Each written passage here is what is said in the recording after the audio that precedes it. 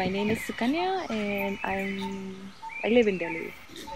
I work with cells and cellular biology, and what I am working on is actually pain and healing.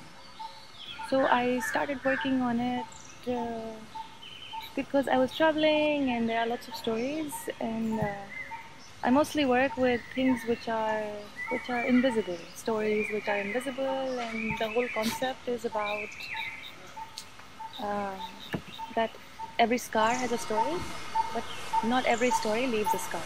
I used to work with form and everything, but now I'm working with cells because I think that most of these stories or memories are we carry within ourselves.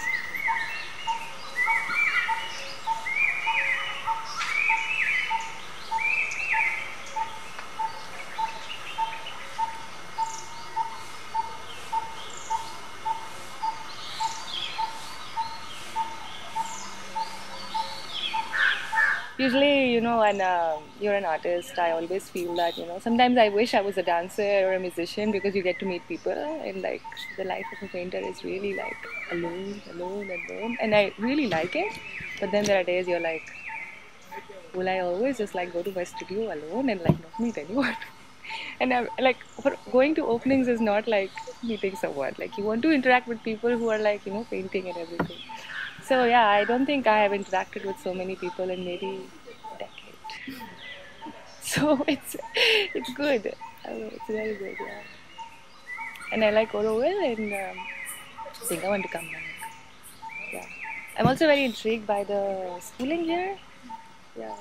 So I really want to know like how it is and how does it work. Because I'm saying that it works. And like I mean, I belong to a traditional family, went through the whole traditional route, and they don't understand the whole concept of alternative living.